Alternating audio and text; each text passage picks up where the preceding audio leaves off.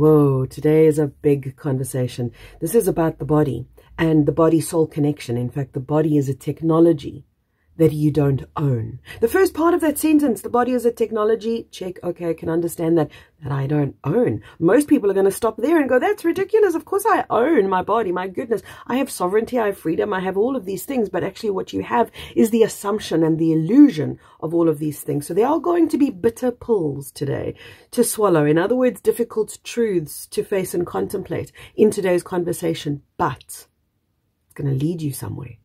It's going to lead you directly into the enormity of your power and your potential. Because let me tell you about your potential. It is something so much richer, deeper, bigger than you could ever dare to contemplate. Because a lot of people will say, yeah, I know my potential. My potential is big. No, your potential is beyond what you would dare to dream it is.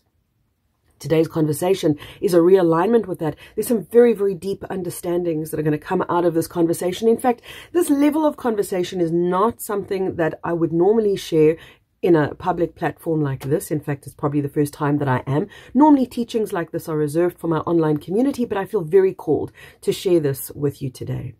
So, if you don't feel resonant with what I'm saying, you're welcome to leave. You know that. That's always the case. Honor yourself. Please do. Please honor yourself. For those of you that are here and feel intrigued and called to be here, this is a big, beautiful, heart-opening, soul-connecting, life-changing conversation. There's going to be 4 components to this conversation. The first part is going to be about understanding the body-soul connection. There are dynamics in this body-soul connection that we really don't speak about. At least I've never heard anybody speak about what I'm going to share with you today. I'm going to talk a little bit about the sun. I don't think I'm going to go too deeply into that, at least not in this conversation. I'm going to talk about intelligence and what we think intelligence is. And I'm going to talk in the end. The very last thing I want to talk about is the most exciting, and that is, okay, what then? How do I deal with this? If I know that my body is a technology that I don't own, how then do I own it? How then do I regain control over the vehicle? How then do I become sovereign, autonomous, etc.? Yeah. It's a very exciting conversation. So let's start with the first, and it's probably the biggest chapter in the book that I'm going to share with you today. The biggest chapter is the first one, and that is this body-soul connection. Now, we understand things like the body is under the influence of the ego, right? Because it is. The ego is very much in control. This is what we call the personality self, the ego self, very much in control of the body. It's the narrator in the mind. The ego is not the bad guy either. The ego is only the hurt you. That's all that the ego is. It's the hurt self that, through its trauma and through its pain, has a big gaping wound. And that big gaping wound is ensnared by dark controllers. Those who have been controlling humanity have used the woundedness of the ego to instill and insert programs into the ego. Therefore, the ego is under the enslavement of some very dark forces on this planet. Those dark forces, many of you know about, and you'll know this as well, that they're not as powerful as they used to be. And why is that? That's because we're doing something utterly miraculous. No matter what movie you've watched in the past, you know, this is like a Top Gun Maverick, Jason Bourne. I mean, think about all of these superheroes. This is all of that rolled into one. The task that we undertook to come here was utter insanity, but it's working. So when I talk about dark controllers, I don't want you to go into, oh, you know, these beings that control. No, they once controlled. So I should really call them once controllers of humanity. They're still under the illusion that they have full control. But by the time we get to point number 4, you're going to understand that they really have not none, but just very little. Let's come back to the ego. So the body is, in a sense, enslaved, owned by the ego. The ego runs the body. The ego is enslaved through programs and control mechanisms by the dark controllers. We have a misconception about the body. And that is that we say, my soul is inside my body. You know, I'm sure you, at some point you've thought or said something along those lines, like my soul is inside of me, my spirit is inside of me. This is not accurate at all. The truth is it's the other way around, as is most things that we've been led to believe. The truth is your body is inside your soul. Your body exists within your multidimensionality. It's utterly cushioned by and surrounded by this multidimensional layer upon layer upon layer of intelligence and consciousness. This is your infinite self that surrounds the body. The body is right in the center of it all. Therefore, you would say, well, hold on a minute. The body should therefore feel safe, protected, connected, but it doesn't. It feels the opposite. It feels rejected, alone, abandoned, confused. So how is that possible? Disconnection. This is part of how this war for your body, the war for the technology that is your body, has been fought. You see, if I say to you a war has been fought for the technology of your body, you're going to go, oh, well, a war has been fought for humanity's mind, because a lot of people can understand that easily. And it's true. You know, if you own public perception, man, you're powerful, because that's such a huge commodity. But this is beyond control of the mind. This is control of the body. Now, I'm going to come back to the mechanics of the body and the soul and that connection. So stay with me.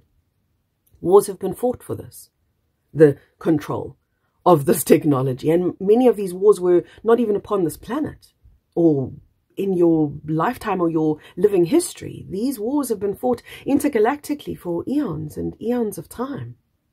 And I can't say to you we've lost, but there was a time where it was looking pretty dodgy. It was looking really difficult. And the planet as you see it right now is testament to that.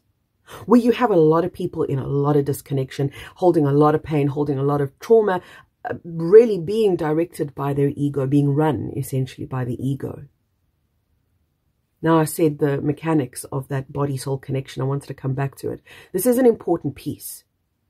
In order for the soul to come into the body, to animate the body, a piece of the soul must enter the body. So whilst it's not true to say the entirety of your soul lives in your body, it would be true to say a piece of your soul, a piece of the life force of your soul that is able to animate the body comes in. As you are born, this severing of connection between the body and the soul occurs. Now what happens is a piece of the soul, for want of a better way of saying it, becomes imprisoned in the body, which is why a lot of people feel trapped. It's why a lot of people feel stifled and trapped and almost panicky, anxious, because there is this piece of the soul that remains stuck in the body. So when the technology of the body gets hijacked, there's that piece of the soul that now cannot return back to the soul, has to keep incarnating into the body over and over in an attempt to reconnect body to soul, and then the soul can be whole again. This is a big piece of information. For the longest time, we've been under the impression, you know, that we're free, have bodily autonomy. We've even fought for these things to be returned, to be restored, assuming that we had them. But we've only ever had the illusion of these things. We've only ever had the thought, the idea that we were free, the idea that we were independent thinkers, the idea that we were making our own path, free to be who we wanted to be. These were all illusions. And it's kind of like, you know, it's a funny example that I'm going to give you, and it's one that I really mean with love. An alcoholic who goes to an AA meeting for the first time has a very difficult, very painful path ahead of them. They've got to say, I am an alcoholic. So they've got to acknowledge something that is so difficult to acknowledge. It's a truth, but it's one that they've been avoiding for a very long time, and it's so difficult to see. But when they see it, they can no longer unsee it. And by the way, if you're an alcoholic listening to this, I love you. You're amazing. Don't you dare give up on your healing, because it's absolutely possible. But the similarity for all of us is that the acknowledgement is difficult. The acknowledgement is painful, and it requires courage. Courage that you don't even know that you're capable of or that you have. You're going to have to draw on that level of courage to see the things that I'm sharing with you today. Things like, wow, We were so worried, weren't we? When certain medications came out recently, we were so worried, a large portion of the awakening community, was so worried that it was going to sever the body from the soul. And actually all that was ever going to do was make the severing permanent, but there was an unacknowledged something there, and the something was, but the severing has already occurred. The soul is already not connected to the body. So it's not going to happen out there in the future. It's happened back there in the past. These are these difficult acknowledgements. Already the body has been living in a disconnect from the soul. This is a very serious situation. This is this thing that all of these wars have been fought for. This is the reason you came in here, to take control of the technology again, thereby realigning the body to the soul, which brings everything back into balance again. It brings creation back into balance again. In case you wonder about it later on, I did speak about that little fragment of the soul that gets, in a sense, locked into the body. You might then think, well, surely that piece of the soul can realign and reconnect and wake the body up. Yeah, that would be a reasonable thought, except the ego is so strong. The ego has really enslaved the body. And this is a very, very difficult thing for people to understand, that they are not their pain or the story associated with the pain, because that's what the ego is comprised of. And it's because the ego became so big, really took on the role of personality, took on the role of the I and the me and the self, which was a hijacking in itself. Because the ego did all of that, that soul fragment was rendered unconscious. Now, this is going to bring me into part 2 of our conversation, where I said I want to talk just a little bit, just a little brief conversation about the sun. In much the same way that we've got this thing of, oh, I don't want to lose autonomy. Meantime, we've already lost it. I don't want to lose sovereignty. We already lost it. I don't want to have my body disconnected from my soul. No, that happened long ago. There's also, and maybe you've heard this kind of conversation, there's also a conversation out there that says, oh, you know, there are beings out there, rather malevolent, powerful billionaire type beings, that want to initiate technologies to cover the sun, to block out the radiance of the sun. And those of us that are aware of ascension and the connection between the sun and your ascension, those of us know the danger they're in. And we're saying things like, oh, we can't have the sun covered up, you know, assuming that it hasn't been already. Assuming that this technology has never been created and doesn't already exist and hasn't already been implemented, because to a degree it already has. However, the galactics, meaning the off-planet beings who really support, love and work with humanity, the galactics have worked very hard off-planet to allow at least some of the radiance of the true sun to permeate the consciousness. And it's because of that, that the body can now start awakening. And now what happens is something very interesting. We understand how there's different versions of ourselves, right? Like there's a version of you that's lower and perhaps prone to depression or sadness or anger or jealousy or whatever it is. But there's also a version of you that's higher. You've interacted with that version of you that's so wise and peaceful and loving and knowing. And these seem to be very different versions because they are. Because you are multidimensional. You exist as all of these bodies at the same time. However, you've not been connected to them. You've been trapped, for want of a better word, stuck, imprisoned in the body. Now, because we've got some natural sunlight coming in, and because of where the sun is in the ascension cycle, just that trickle is enough to get you to start interacting with versions of you that are beyond the entrapment of the 3D body consciousness.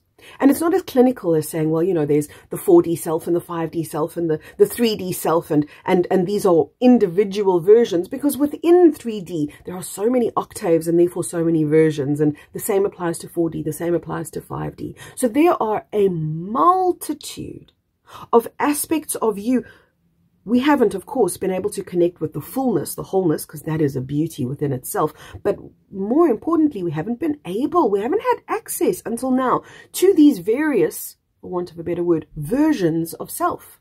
So right now, you're looking in the mirror, assuming you're seeing the same body. This is still me, you know. I've still got the same hair. It's still grey over there, and I still have that wrinkle that just won't seem to go away over there. So you look in the mirror at the body and you go, well, it's a mistaken thought. This is me. It's one thing. You're stepping into and out of various versions, various bodies of you, and animating various bodies or various versions of you throughout the day. This shouldn't be possible. If the once controllers had full power, that should not be possible.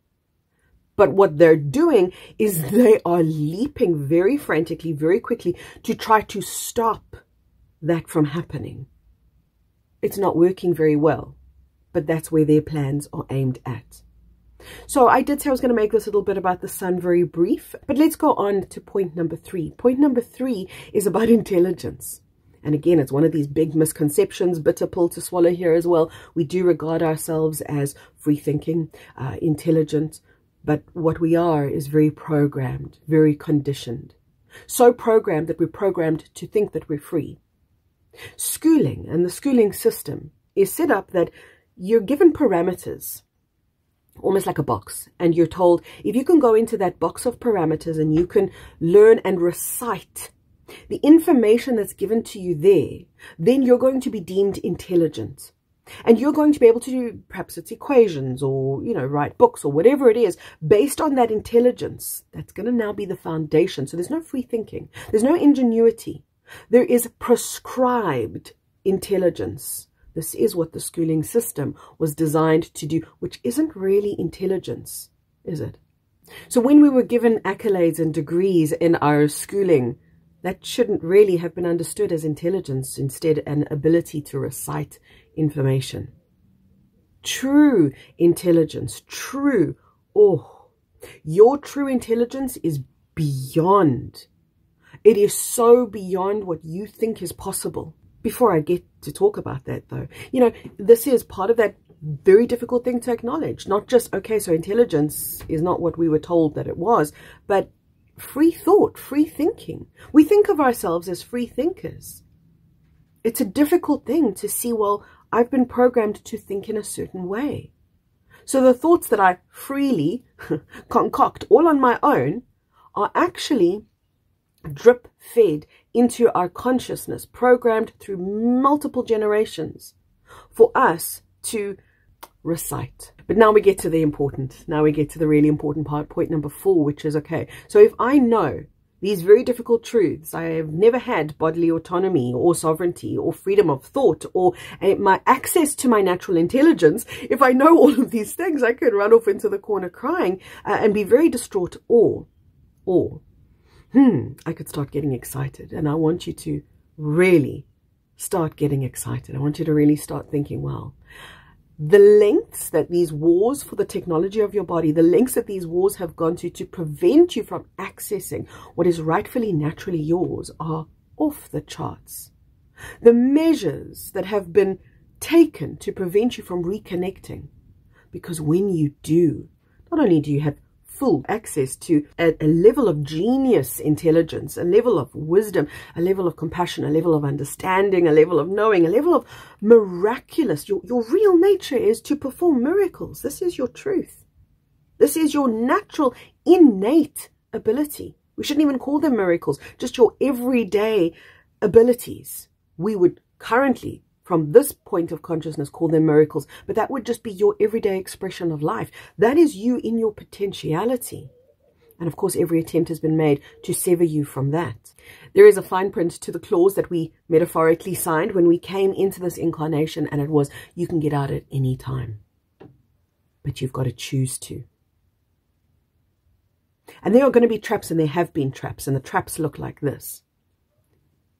There is you, trapped in unconsciousness, and then there is the illusion of higher consciousness given to you in whatever form. For a very spiritual person, it's going to look like enlightenment. For a very materially orientated person, it's going to look like wealth and riches. So there's going to be enticements that look like an up-leveling, that look like I'm escaping the matrix, I'm transcending the matrix. There's going to be that. And it's going to be a trap. It's going to be something with a ceiling on it that you cannot see beyond. So this fine print is a very tricky one indeed. You can be free when you choose to. So how do you know that you're not being trapped?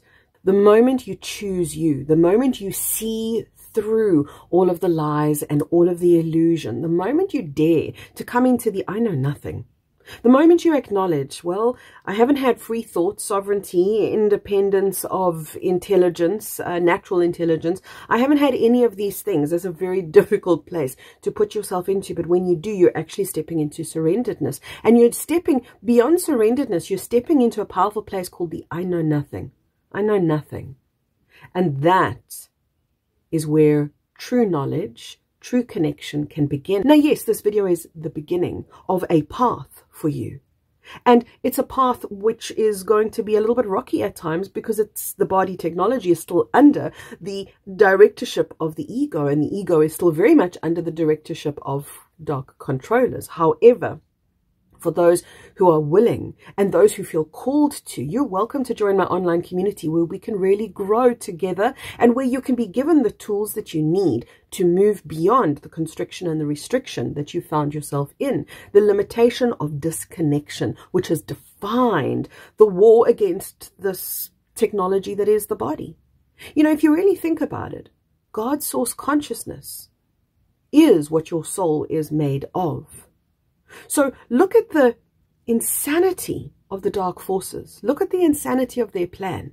See, they knew the bigger picture all along. Disconnect and entrap a little piece of the soul into the physical body, then own the physical body and create a completion to that severing. Thereby, God's source consciousness is never going to be whole again. That's what the dark controllers honestly thought and intended and believed that they were capable of doing, because at the core of their beliefs is we are more powerful than God's source consciousness. They have their illusions, and there are many, but you don't have to be a part of that world anymore. You don't have to be the victim of that anymore. As soon as you come into the wow, I know nothing, your liberation actually starts, because now you can begin to actually gain true connection, knowledge, information, etc. Whilst I would love to serve you by having you join my online community and giving you more tools to navigate this path ahead, I know that just in giving you this conversation, it orientates you into the right direction wherein that realignment can happen. And I want to leave you with this one final beautiful thought, and that is, the realignment is inevitable. It's only how soon it's going to happen. It's not, will it happen? I hope I'll be okay. I hope I won't be enslaved. No, you are already, because you're listening to this, you are already not entrapped, enslaved, ensnared in that system. Your liberation is utterly inevitable. It is only a matter of time. So on that note, I want to leave you with this wonderful little video about time. Enjoy it. Lots of love, everyone, and I'll speak to you really soon. Bye-bye for now.